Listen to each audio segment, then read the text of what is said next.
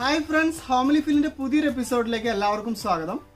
നമ്മുടെ ഇന്നത്തെ വീഡിയോ ചെടികളുടെ മഴക്കാല പരിചരണത്തെ പറ്റിയിട്ടുള്ളതാണ്. അപ്പോൾ നമുക്ക് തന്നെ അറിയാം നമ്മുടെ ചെടികൾക്ക് ഒരുപാട് ഇഷ്ടപ്പെടുന്ന ഒരു കാലാവസ്ഥയാണ് മഴക്കാലം. നമ്മുടെ ചുറ്റും നോക്കിക്കഴിഞ്ഞാൽ ചെടികളിലും മരങ്ങളിലും ഒരുപാട് ഇലകളും അതുപോലെ പുതിയ കമ്പുകളും അതുപോലെ വേരൊക്കെ നന്നായിട്ട് വളരുന്ന ഒരു സമയം കൂടിയാണ്.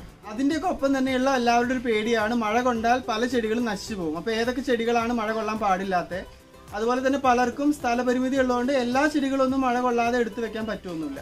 അപ്പോൾ ഏതൊക്കെ ചെടികളാണ് മഴ കൊണ്ട പ്രശ്നമില്ലാത്തത്, ഏതിനൊക്കെയാണ് പ്രശ്നമുള്ളത്, അതുപോലെ തന്നെ ഒരുപാട് ഫംഗൽ ഇൻഫെക്ഷൻസ് ഒക്കെ വരുന്ന ഒരു സമയം കൂടിയാണ്. അപ്പോൾ അതൊക്കെ എങ്ങനെ കെയർ ചെയ്യാം, പിന്നെ എന്തൊക്കെ വളങ്ങൾ ചേർക്കാം, മഴക്കാലത്ത് ഇൻഡോർ പ്ലാന്റ്സ് എങ്ങനെ കെയർ ചെയ്യണം, അത് നനയ്ക്കുമ്പോൾ നമ്മൾ ശ്രദ്ധിക്കേണ്ട കാര്യങ്ങൾ എന്തൊക്കെയാണ്, ഇത്തരത്തിലുള്ള കാര്യങ്ങൾ ഉൾപ്പെടുത്തിയിട്ടുള്ള വീഡിയോ ആണ്. വീഡിയോ എല്ലാവരും മുഴുവനായിട്ട് കാണുക. നിങ്ങൾ ചാനൽ ഇതുവരെ സബ്സ്ക്രൈബ് ചെയ്തിട്ടുണ്ടെങ്കിൽ ചാനൽ ഒന്ന് സബ്സ്ക്രൈബ് ചെയ്യുക. അതുപോലെ തന്നെ എന്തെങ്കിലും സംശയങ്ങൾ ഉണ്ടെങ്കിൽ നിങ്ങൾക്ക് ഇൻസ്റ്റാഗ്രാമിൽ എനിക്ക് മെസ്സേജ് ചെയ്യാം. ഞാൻ ഇൻസ്റ്റാഗ്രാം പേജിന്റെ ലിങ്ക് താഴെ ഡിസ്ക്രിപ്ഷൻ ബോക്സിനകത്ത് ഇട്ടിട്ടുണ്ട്. ഇൻസ്റ്റാഗ്രാമും ഫേസ്ബുക്ക് പേജും ഫോളോ ചെയ്യുക.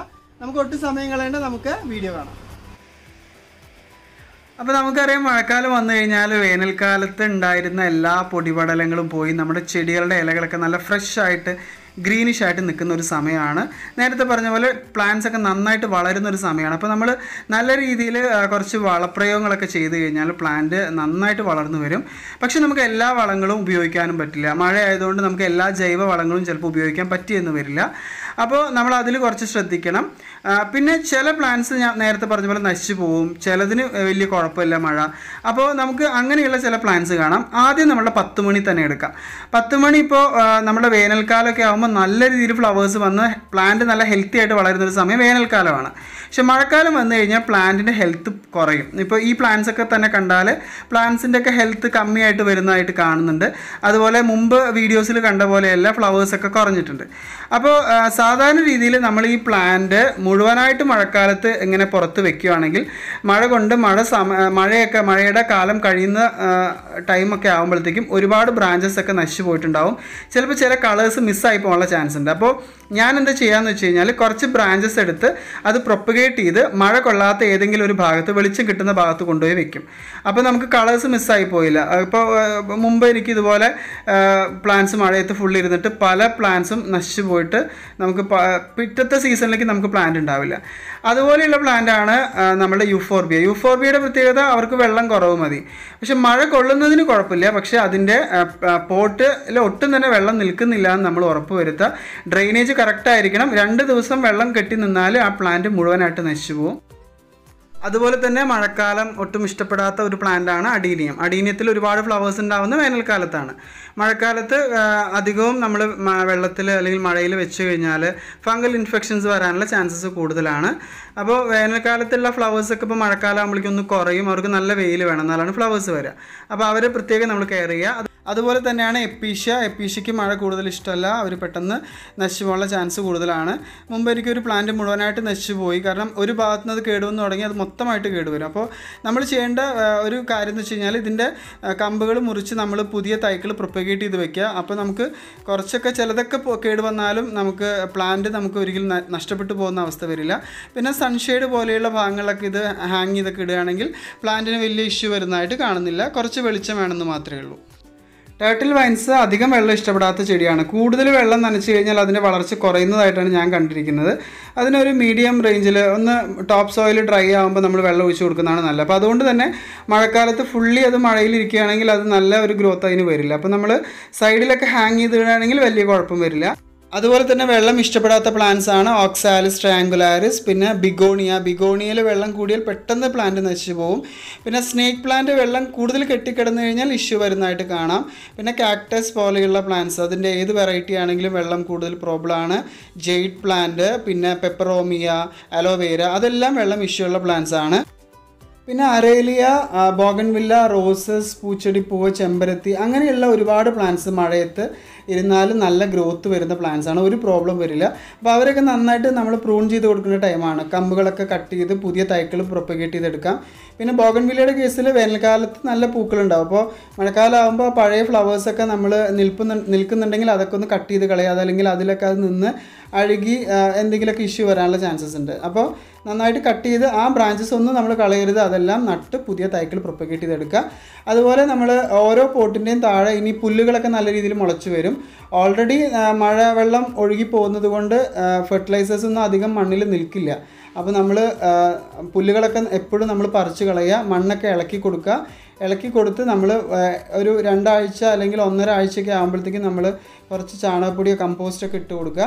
പിന്നെ ഓരോ പോട്ടിൻ്റെ താഴെ എന്തെങ്കിലുമൊക്കെ ഇപ്പോൾ മഴ പെയ്യുമ്പോൾ തൈകളൊക്കെ മുളച്ച് വരും പ്ലാന്റ്സിൻ്റെ. ഇതിപ്പോൾ റബ്ബർ വൈൻ്റെ തൈയാണ്. അപ്പോൾ അതൊക്കെ നമ്മൾ പുതിയ പോട്ട്സിലോട്ടോ അല്ലെങ്കിൽ ഗ്രോ ബാഗിലോട്ടൊക്കെ മാറ്റി നടുക. പിന്നെ നമ്മൾ ആട്ടിൻകാഷ്ടം അല്ലെങ്കിൽ ചാണകപ്പൊടി കമ്പോസ്റ്റൊക്കെ ഇട്ട് കൊടുത്ത് എല്ലാ ചെടികളുടെയും പോട്ട്സിൻ്റെ മണ്ണൊക്കെ ഒന്ന് ഇളക്കി കൊടുക്കുക. അതുപോലെ തന്നെ പോട്ട്സിൻ്റെ ഹോൾസ്, ഡ്രൈനേജ് ഹോൾസ് നമ്മളൊന്ന് ക്ലിയർ ചെയ്ത് കൊടുക്കുക.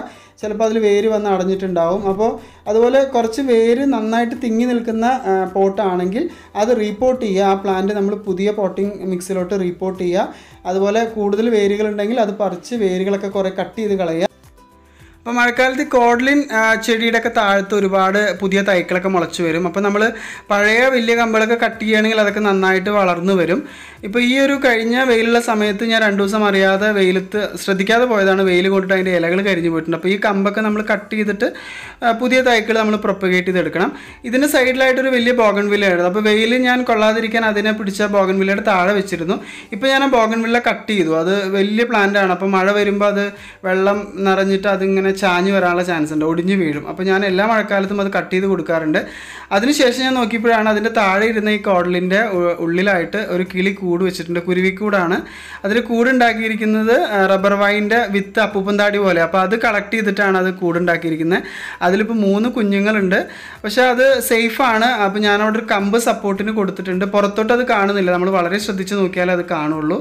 അത് സേഫായിട്ട് അവിടെ ഇരിപ്പുണ്ട്. അപ്പോൾ ഇതാണ് ആ ബോഗൺവില്ല. അത് ഞാൻ കട്ട് ചെയ്ത് അതിൽ പുതിയ തളിരുകൾ വന്ന് തുടങ്ങിയിട്ടുണ്ട്. അപ്പോൾ എല്ലാ മഴക്കാലത്തും ഞാനത് കട്ട് ചെയ്ത് കൊടുക്കും. പിന്നെ അതിൻ്റെ കുറച്ച് ബ്രാഞ്ചസ് നമ്മൾ പ്രൊപ്പഗേറ്റ് ചെയ്ത് പുതിയ തൈകൾ ഉണ്ടാക്കിയെടുക്കാറുമുണ്ട്. പിന്നെ ക്രോട്ടൺസ് ഒക്കെ വളരെ നന്നായിട്ട് വളർന്നു വരുന്ന സമയമാണ് മഴക്കാലം. അതുപോലെ തന്നെ പുതിയ കമ്പുകൾ പിടിപ്പിക്കാനും ഇത്തരത്തിലുള്ള ചെടികളുടെ കമ്പുകൾ പെട്ടെന്ന് പിടിച്ച് കിട്ടുന്നൊരു സമയമാണ് മഴക്കാലം. പിന്നെ നമ്മൾ ബുഷിയായിട്ട് വളർന്ന പ്ലാന്റ്സ് ഒക്കെ കട്ട് ചെയ്ത് കൊടുക്കേണ്ട ഒരു സമയമാണ്. കട്ട് ചെയ്ത് ഷേപ്പ് ചെയ്ത് നിർത്തുക, അല്ലെങ്കിൽ അത് മഴ കൊണ്ട് അതിൻ്റെ ബ്രാഞ്ചസ് ഒക്കെ ചെരിഞ്ഞു പോകും. മാത്രമല്ല നന്നായിട്ട് വളർച്ച ഉണ്ടാകുന്നൊരു ടൈമാണ് മഴക്കാലം. അപ്പോൾ നമ്മൾ കുറച്ച് കമ്പോസ്റ്റോ അല്ലെങ്കിൽ ചാണകപ്പൊടിയൊക്കെ ഇട്ട് കൊടുക്കുക. ഇനി നമ്മുടെ ഇൻഡോർ ടൈപ്പ് പ്ലാന്റ്സ്, ഫിലഡൻഡ്രോൺ, അതുപോലെ അഗ്ലോണിമ, അങ്ങനെയുള്ള പ്ലാന്റ്സ് ഒക്കെ ആണെങ്കിലും മഴ കൊണ്ടാലും വലിയ പ്രശ്നങ്ങൾ വരാറില്ല. വെള്ളം കെട്ടിക്കിടക്കാതെ ശ്രദ്ധിക്കുക. നല്ല വളർച്ച ഉണ്ടാകുന്ന അവർക്ക് പറ്റിയ നല്ലൊരു സമയമാണ് മഴക്കാലം. പിന്നെ നമ്മൾ ശ്രദ്ധിക്കേണ്ടത് എന്തെങ്കിലും ഫംഗൽ ഇൻഫെക്ഷൻസ് ഒക്കെ ഉണ്ടോ എന്നുള്ളത് നമ്മൾ എപ്പോഴും ചെക്ക് ചെയ്യുക. അപ്പോൾ എന്തെങ്കിലും ഫംഗിസൈഡ്സ് ഒക്കെ ഉണ്ടെങ്കിൽ നമ്മൾ അടിച്ചു കൊടുക്കുക. നാച്ചുറൽ ആയിട്ടുള്ളതോ അല്ലെങ്കിൽ നമുക്ക് ഈ അഗ്രികൾച്ചറൽ ഷോപ്സിലൊക്കെ പോയി കഴിഞ്ഞാൽ ഒരുപാട് ഫംഗിസൈഡ്സ് ഒക്കെ വാങ്ങാൻ കിട്ടും. അതൊക്കെ നമ്മൾ സ്പ്രേ ചെയ്ത് കൊടുക്കുക. നാച്ചുറൽ ആയിട്ടുള്ള ഫംഗിസൈഡ് ആണെന്നുണ്ടെങ്കിൽ നമുക്ക് 1/2 ലിറ്റർ വെള്ളത്തിൽ നമുക്ക് സോഡാപ്പൊടി, നമ്മൾ baking soda 2 teaspoon baking soda ഇട്ട് കൊടുക്കുക. അതുപോലെ തന്നെ അതിൽ കുറച്ച് ഓയിലും കൂടി ഒഴിച്ചു കൊടുക്കുക. ഒരു ടീസ്പൂൺ ഓയിൽ, എന്തെങ്കിലും ഒരു ഓയിൽ ഒഴിച്ചു കൊടുക്കുക, സൺഫ്ലവർ ഓയിലോ മറ്റോ. അതാണെങ്കിൽ അതിലത് പിടിച്ചു നിൽക്കും. അപ്പോൾ അത് നമ്മൾ ചെയ്ത് കൊടുക്കുന്നത് നല്ലതായിരിക്കും. ഫംഗൽ ഇൻഫെക്ഷൻസ് മാറും. പിന്നെ വേറെ എന്തെങ്കിലും ഇൻസെക്ട്സിൻ്റെ ശല്യം ഉണ്ടെന്നുണ്ടെങ്കിൽ നമ്മൾ ലിക്വിഡ് സോപ്പില്ലേ, നമ്മൾ ഡിഷ് വാഷ് യൂസ് ചെയ്യുന്ന ലിക്വിഡ് സോപ്പ് 1 ടീസ്പൂൺ 1 ലിറ്റർ വെള്ളത്തിൽ കലക്കിയിട്ട് അത് സ്പ്രേ ചെയ്ത് കൊടുത്താലും മതി. ഇതെല്ലാം മിക്സ് ചെയ്ത് ഒരുമിച്ച് നമ്മൾ സ്പ്രേ ചെയ്താലും വലിയ കുഴപ്പം വരില്ല. പിന്നെ നമ്മൾ ശ്രദ്ധിക്കേണ്ടത് ഒച്ചിൻ്റെ ശല്യമൊക്കെയാണ്. അപ്പോൾ ഒച്ചിന് നമുക്ക് ഒരുപാട് മാർഗ്ഗങ്ങളുണ്ട്. അതിൽ ഒന്ന് ഉപ്പ് യൂസ് ചെയ്യുക എന്നുള്ളതാണ്. പക്ഷേ എനിക്കിവിടെ അധികം ഒച്ചിൻ്റെ ശല്യം വരാത്തതുകൊണ്ട് അതിലെനിക്ക് കൂടുതലൊരു എക്സ്പീരിയൻസ് ഇല്ല. പിന്നെ എൻ്റെ എല്ലാ ഓർക്കിഡ് പ്ലാന്റ്സും നമ്മൾ മുകളിൽ ഹാങ് ചെയ്തിട്ടിരിക്കുന്നതുകൊണ്ട് എനിക്ക് വലുതായിട്ട് ഓർക്കിഡ്സിനെ ഒച്ച് ശല്യം ചെയ്യാറില്ല. ഇനി നമ്മൾ മെയിനായിട്ട് ശ്രദ്ധിക്കേണ്ടത് നമ്മുടെ ഇൻഡോർ പ്ലാന്റ്സിനാണ്. നമുക്ക് ഏറ്റവും നല്ല രീതിയിൽ ഇൻഡോർ പ്ലാന്റ്സ് വളർത്താൻ പറ്റുന്നൊരു സമയം മഴക്കാലമാണ്. കാരണം നമ്മുടെ റൂമിനകത്തുള്ള ടെമ്പറേച്ചറൊക്കെ നോർമൽ ടെമ്പറേച്ചർ ആയിരിക്കും. അപ്പോൾ ചെടികൾക്ക് വലിയ കുഴപ്പമുണ്ടാവില്ല. പക്ഷേ നമ്മൾ നനയ്ക്കുന്ന കാര്യത്തിൽ പ്രത്യേകം ശ്രദ്ധിക്കുക. ഇതിപ്പോൾ ഈ ഒരു ചെടിയുടെയൊക്കെ സോയിൽ നല്ല ഡ്രൈ ആയിട്ടുണ്ട്. ഇതുപോലെ ഡ്രൈ ആകുമ്പോൾ മാത്രം നമ്മൾ വെള്ളം ഒഴിച്ചു കൊടുക്കുക. നമ്മൾ കൈ ഒന്ന് സോയിലിൽ ടച്ച് ചെയ്തിട്ട് നോക്കുക. സ്റ്റിക്കി ആണെങ്കിൽ നമ്മൾ ഒരിക്കലും വെള്ളം ഒഴിച്ച് കൊടുക്കരുത്. മഴക്കാലത്തൊക്കെ ചിലപ്പോൾ ഒരാഴ്ച വരെയൊക്കെ വെള്ളം ഒഴിച്ചില്ലെങ്കിലും പ്രശ്നം വരാറില്ല. പക്ഷേ നമ്മൾ കണ്ടിന്യൂസ് ആയിട്ട് വെള്ളം ഒഴിച്ചു കൊടുത്താൽ അത് അവിടെ ഇരുന്ന് അഴുകി പോകാനുള്ള ചാൻസ് കൂടുതലാണ്. പിന്നെ മഴക്കാലത്ത് നമ്മൾ കുറച്ച് ലൈറ്റ് കിട്ടുന്ന ഭാഗത്തോട്ട് പ്ലാന്റ്സിനെ മാറ്റി വയ്ക്കുക. പിന്നെ മഴക്കാലത്ത് ജൈവവളങ്ങൾ ചെടികൾക്ക് അത്ര നല്ലതല്ല. നമ്മൾ ചാണകപ്പൊടിയൊന്നും ഇടുന്നതിൽ വലിയ പ്രശ്നം വരില്ല. പക്ഷേ നമ്മൾ ലിക്വിഡായിട്ട് ചെയ്യുന്ന വളങ്ങളുണ്ടല്ലോ, അപ്പോൾ നമ്മൾ ലിക്വിഡ് ഫെർട്ടിലൈസേഴ്സിൻ്റെ ഒരു വീഡിയോ ഞാൻ ചെയ്തിട്ടുണ്ടായിരുന്നു. അപ്പോൾ അതിൽ നമ്മൾ കടലപ്പിണ്ണാക്കിൻ്റെ സൊല്യൂഷൻ, അതുപോലെ പഴത്തിൻ്റെ തൊലി വെച്ചിട്ടുള്ള വളം, അങ്ങനെയുള്ള വളങ്ങളൊക്കെ, നമ്മൾ ഉള്ളിത്തൊലി വെച്ചിട്ടുള്ള വളം, അതൊന്നും നമ്മൾ കൂടുതലും മഴക്കാലത്ത് യൂസ് ചെയ്യരുത്. കാരണം അതൊക്കെ നമുക്ക് ഫംഗൽ ഇൻഫെക്ഷൻസ് വരുത്താനുള്ള ചാൻസ് കൂടുതലാണ്. അതുപോലെ ഇത്തരത്തിലുള്ള ഇങ്ങനെ വാടിപ്പോയിരിക്കുന്ന അല്ലെങ്കിൽ പഴുത്ത ഇലകളൊക്കെ നമ്മൾ മാറ്റി കൊടുക്കുക. അതൊക്കെ അവിടെ കിടന്ന് അഴുകി ഫംഗൽ ഇൻഫെക്ഷൻസ് വരാനുള്ള ചാൻസ് കൂടുതലായതുകൊണ്ട് അതൊക്കെ മാറ്റി കൊടുക്കുക. അപ്പോൾ ഇതൊക്കെ നമ്മൾ പ്രത്യേകം ശ്രദ്ധിക്കേണ്ട കാര്യങ്ങളാണ് ഇൻഡോർ പ്ലാന്റിൻ്റെ കേസിൽ. പിന്നെ കലാത്തിയ, മരാന്ത, അതുപോലെ അഗ്ലോണിമ വെറൈറ്റീസിലെ പ്ലാന്റ്സ് ഒക്കെ നമ്മുടെ കയ്യിലുണ്ടെങ്കിൽ അവർ മഴ കൊള്ളുന്നതിൽ വലിയ പ്രശ്നമില്ല. പക്ഷേ മഴ കൊള്ളാത്ത ഭാഗങ്ങളുണ്ടെങ്കിൽ നമ്മൾ മാറ്റി വയ്ക്കുക. കാരണം ചില സമയത്ത് എന്തെങ്കിലും ഫംഗൽ ഇൻഫെക്ഷൻസ് ഒക്കെ വരാനുള്ള ചാൻസസ് കൂടുതലാണ് അത്തരത്തിലുള്ള പ്ലാന്റ്സിൽ. പിന്നെ നമ്മൾ ഫിലഡൻഡ്രോൺ വെറൈറ്റീസ്, മണി പ്ലാന്റ്, അതുപോലെ നമ്മളുടെ സിങ്കോണിയം, അതൊന്നും മഴ വന്നാലും വലിയ പ്രശ്നമില്ല. അവരൊക്കെ നന്നായിട്ട് നല്ല തഴച്ചു വളരുന്നൊരു സമയമാണ് മഴക്കാലം. അപ്പോൾ ഇത്രയൊക്കെയാണ് എൻ്റെ എക്സ്പീരിയൻസിലുള്ള മഴക്കാല പരിചരണം. അപ്പോൾ നിങ്ങൾക്ക് വീഡിയോ ഇഷ്ടമായെന്നുണ്ടെങ്കിൽ വീഡിയോ ലൈക്ക് ചെയ്യുക, ഷെയർ ചെയ്യുക. ചാനൽ ഇതുവരെ സബ്സ്ക്രൈബ് ചെയ്തിട്ടെങ്കിൽ ചാനൽ ഒന്ന് സബ്സ്ക്രൈബ് ചെയ്യുക. അതുപോലെ നോട്ടിഫിക്കേഷൻ ബെല്ലൈക്കൺ എനേബിൾ ചെയ്യുക. ഇൻസ്റ്റഗ്രാം പേജും ഫേസ്ബുക്ക് പേജും ഒന്ന് ഫോളോ ചെയ്യുക. അതിൻ്റെയൊക്കെ ലിങ്ക്സ് ഞാൻ താഴെ ഡിസ്ക്രിപ്ഷൻ ബോക്സിനകത്ത് ഇട്ടിട്ടുണ്ട്. അപ്പോൾ അടുത്തൊരു വീഡിയോയിൽ ഇതുപോലെ പ്ലാൻസിനെ പറ്റിയിട്ടുള്ള യൂസ്ഫുൾ ഇൻഫർമേഷനുമായിട്ട് നമുക്ക് വീണ്ടും കാണാം. Till then, take care, by.